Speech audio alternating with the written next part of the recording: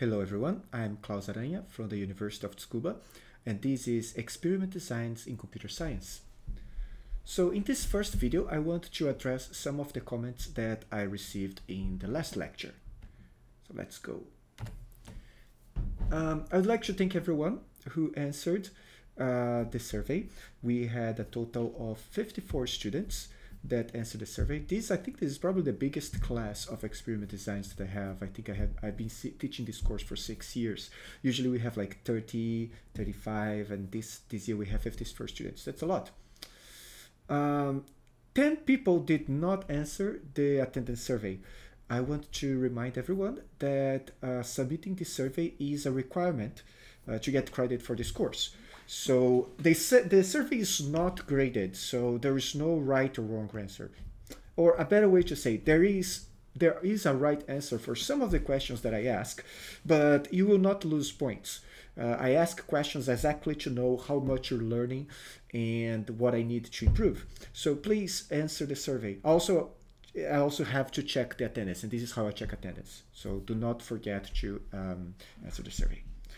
One person answered the survey in Japanese, and it's okay if you need to talk to me in Japanese, like if you need to send an email to ask a question about the class in Japanese, that's okay.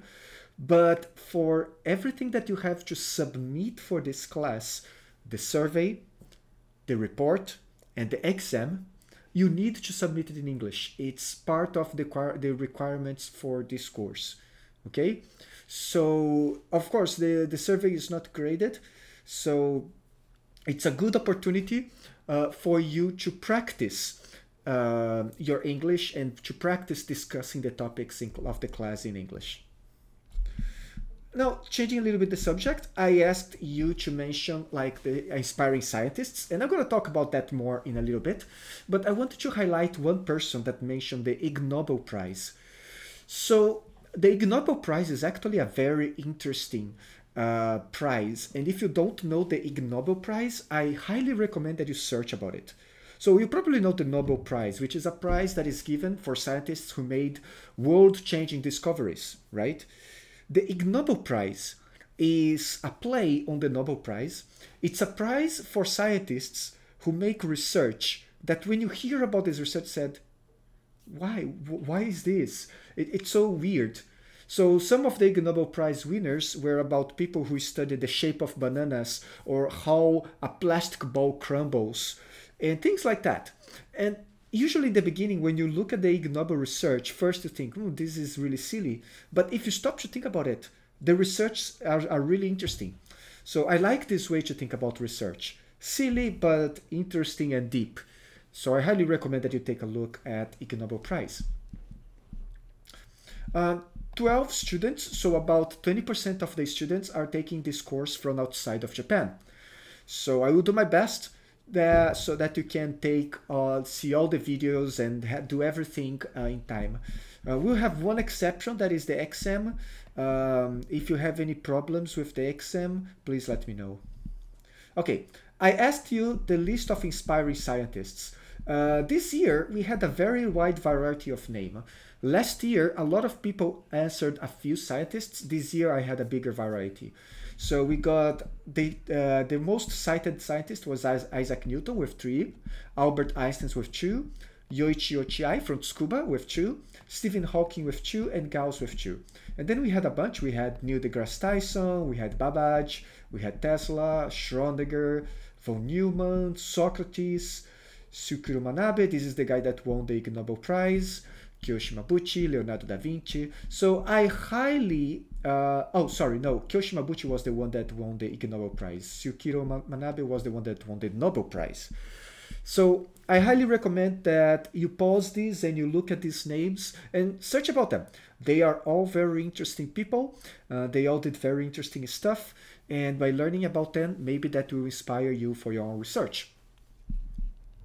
Okay, now I want to answer specific questions that were made in class, okay? Were made in the feedback. I received many messages about difficulty with English. I want to thank everyone who does not speak English as a first language. English is not my first language, so I also had difficulty to learn English in the beginning, but I think it's good to make this effort. Last week, I said in a different class that the best way to learn a language is to use it. And I hope that you can take this opportunity to use English for something that you really want so that you can improve your ability. Okay?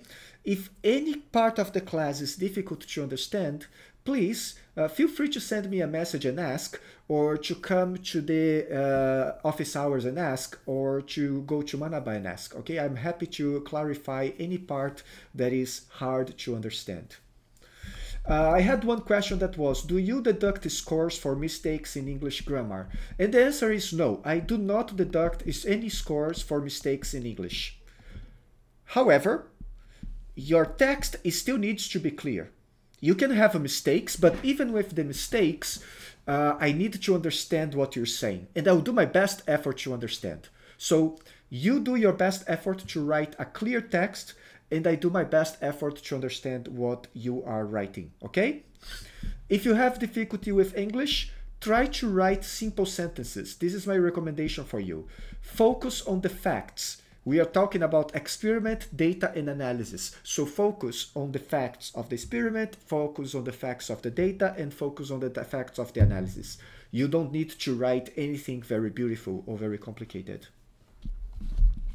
Now, another person asked, because I don't have much experimental experience, I don't have any clear ideas about the report.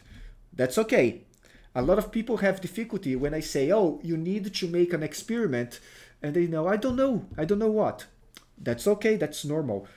But if you think about it, you have done many experiments through your life. For example, when you compare different products to decide which one you like best, that's kind of an experiment. The only thing that I am asking you is to make that experiment more formally, more carefully. That's the idea. It can be a very simple experiment. You just need to do it carefully. Okay? How many floors? These are some ideas of past years. How many floors before using the elevator is faster than the stairs? I mean, you can climb stairs very fast. Elevators, they stop and they start and they stop. So maybe if you go to the second floor, it's faster by stair.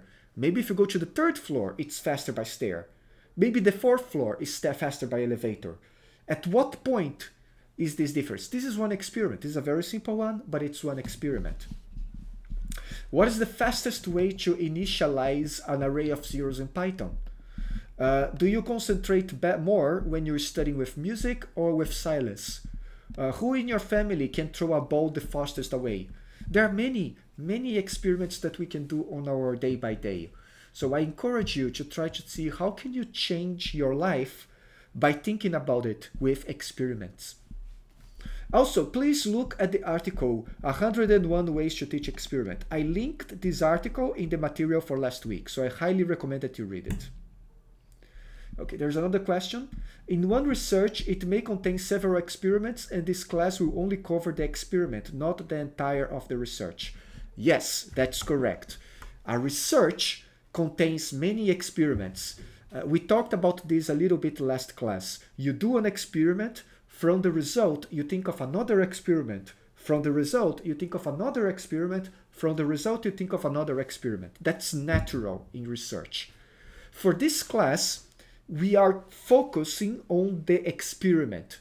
So we want to focus on one experiment. But of course, during your research, you are going to do many experiments.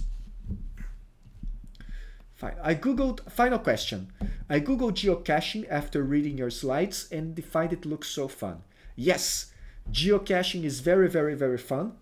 Lately, unfortunately, the geocache company became a little bit too commercial. So that's a little bit sad, but the idea of geocaching is very fun.